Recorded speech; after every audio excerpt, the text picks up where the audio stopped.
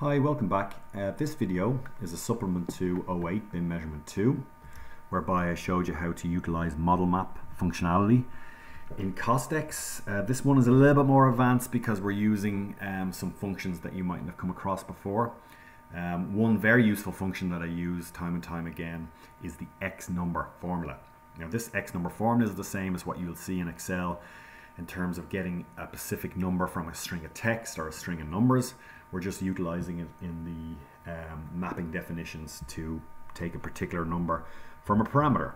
So going back to CostX, I've already set up a structural steel, what's coming up there, structural steel model map. I'm going to scroll down to have a look at what kind of structural steel we have in this particular model. Not a whole lot. Structural framing, we got some girders or trusses, and we got basically some structural steel around the perimeter of the roof. For example purposes, I'm going to just select that universal beam. Now there is only one type of steel, it's a UB. If I scroll across my schedule here, I can see it's a universal beam, the family name, and my level names, universal beam level 3, which is the most important one here. It's a 305 millimeters high.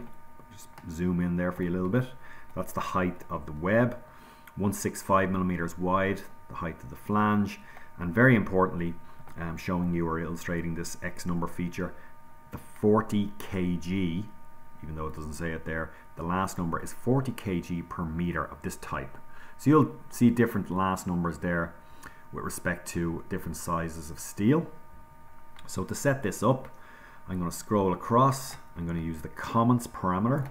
Again, that depends on where you input that information.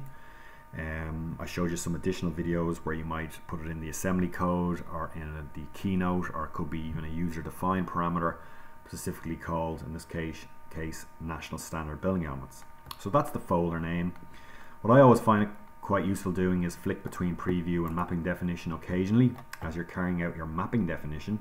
And if you do so, you might see that you've made an error and be able to change that. If you don't, you could have made the error, but you don't know where because you weren't checking it incrementally. To create a dimension group name, again, I'm going to utilize my parameter headings here. Let's say I take, if I scroll across, the level 2 heading, and I add in plus. Again, I'm going to show you to a few dashes, add in another string of text. So again, by doing that, which I showed you before, quotation marks, a bit of text, or even it could be just spaces, close quotation marks, plus again, and drag and drop over the actual size of steel. So again, preview, you've got a nice little bit of space with a couple of dashes in there. Universal beam 305 by 165 by 40. Okay, let's populate some of these fields. Again, what dimensions do we have here? We've got a volume, even though I really don't need volume for steel. I'm going to drag and drop it over. Scroll across, it's in alphabetical order. Length, drag and drop the length into length. It's already designated as millimeters here, so I don't have to worry about mapping that as a unit. It's already there. And I also have, if I scroll across, a parameter or a heading called cut length. So what's the difference between cut length and length? If I just click, the cut length is essentially the actual length from, in this case, from the inside of the flange there on the column in terms of the beam over to the other side, to the inside of the flange of that column. The length itself is really a nominal length, and it includes kind of a center to center calculation there. So if I scroll down, you'll see that the length will be from I suppose one center of one column in terms of the beam length to the other center of that particular column, whereas the cut length stops at the actual flange connection. And it may even be an offset, which there is here, which may be used for a space for your plate or your bolt connection, or whatever it is that connects those two members together. So the cut length is the actual length, and the other length is your center to center lengths. So what I might do is in the custom name create an item called cut length, and the UOM is meters lowercase. That's quite important. If it's uppercase, it won't work. And drag and drop the cut length in there. Okay, so again, preview. hover over like a 55 meters in terms of length, 53, a little bit less in terms of cut length, and also a volume, which I said before isn't really used for structural steel. Now I'm here to show you the XNUMBER feature. So if we just scroll across, looking at my level 3 name here, as I said before, that 40 designates the kg, or the weight per meter, and there's my length. So one obviously multiplied by the other will give me my total weight, but I'm looking for that weight in tons. So I'm going to create a UOM, a T, again lowercase, must be in quotation marks if it's something you're typing in. I'm going to start by inserting a function called XNUMBER. XNUMBER, forgot the N. Open brackets. Again, this is very similar to what you do in Excel. And I'm going to drag and drop that level 3 name in. So XNUMBER open brackets. Then after I drag and drop it over, it's comma and then number 3. So the number 3 tells it to take the third number. So first, second, third, take the 40. And then I'm going to close my brackets. So that is taking that 40 from that string of numbers. And then I'm going to divide that by 1,000 to convert it to tons, because it's in kg, 40 kg, and I need to convert it to tons. So I divide it by 1,000 or multiply it by 0.001, brackets at the end and brackets at the start to complete that formula. Then once I've got that, that's the actual weight per ton per meter, I've got to multiply it by its total length. So again, that's a complete formula.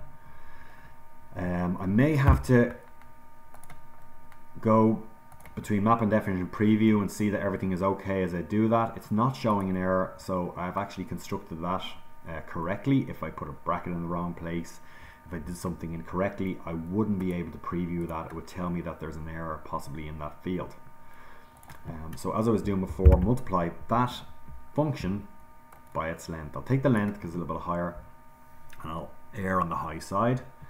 Now maybe click preview, click the little plus, hover over, and I can see there's a weight in there at 2,200 tons. I know because I'm somewhat of an experienced quantity surveyor that cannot be right. It can't be 2,200 tons, that's a lot of steel. It's more like 2 tons, so there's something happening in there. And what's happening is, when I need to convert a length and I need to multiply it by something that's not a length, that's already designated as tonnage or a weight, it won't do it for me even though I put that units in there as millimeters. It will work when I'm going from millimeters to meters or millimeters to meters squared, but doesn't seem to work when I want to go from kg to tons, from tons utilizing a meter length. So I'm actually going to tell CostX, open the brackets and divide that length by 1,000 to change it to meters. So from changing it or dividing it by 1,000, I'm changing it from millimeters to a meter length. And now if I preview, hover over it, I've got a weight of 2.2 tons. Just to show you some advantages, if I have this mapping definition created correctly and automated in a way that it may apply to another folder or to another member. If I scroll up, I have some columns. Of course, the beams are attached to the columns in this regard. It's also in commons frames there. And if I scroll across, I can see that my level 2 name is plate columns, and my level 3 name similar, 610 by 210 by 40. So the size or the weight per meter is the same, with the dimensions slightly different.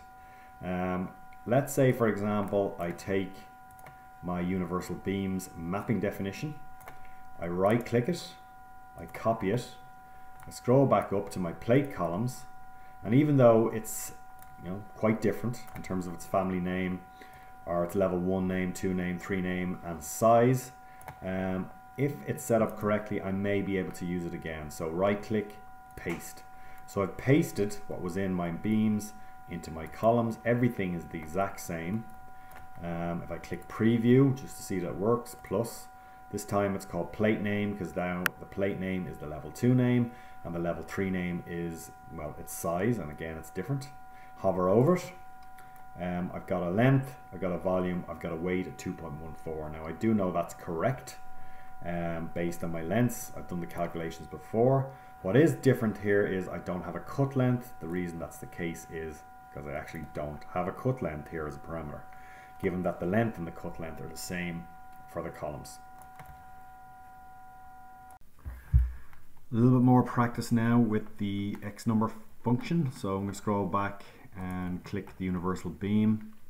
I'm going to move down to my custom name 2 and I'm going to create a custom name called painting. So I'm going to paint this steel, and my UOM quotation marks is going to be meters squared. I'm going to scroll across again, and I'm going to take again the same parameter, level 3 heading. Actually, before I do that, I want to set up my XNUMBER, open brackets, then take my level 3 heading. And this time I'm going to take the first number, 305, in that string of numbers. The reason being is because I'm looking for the height of that web, and that's the height. And I'm obviously going to paint either side of that web. So what I'm going to do is I'm just going to close that and multiply it by 2 for either side. Again, close the formula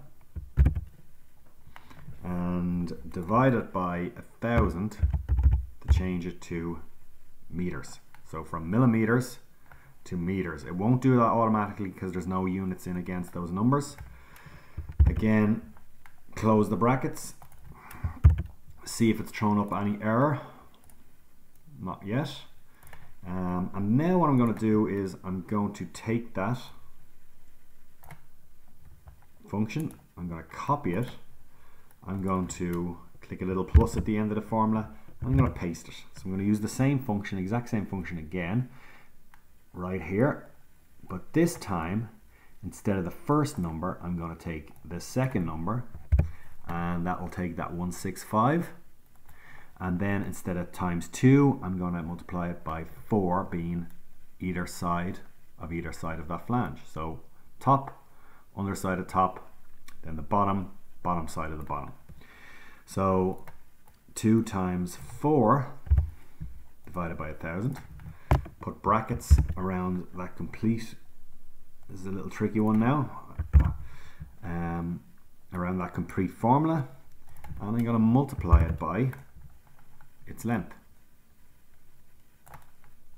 Now this should work without dividing the length by 1,000 because it's in millimeters converting to meters squared.